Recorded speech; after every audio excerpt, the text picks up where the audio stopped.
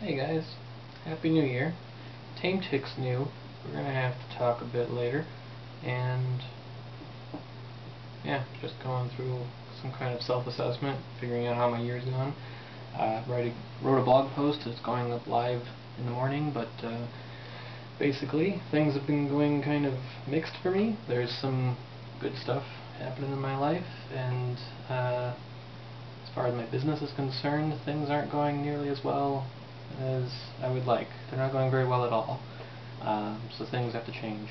But yeah, how was your last year, and how do you expect your new year to go?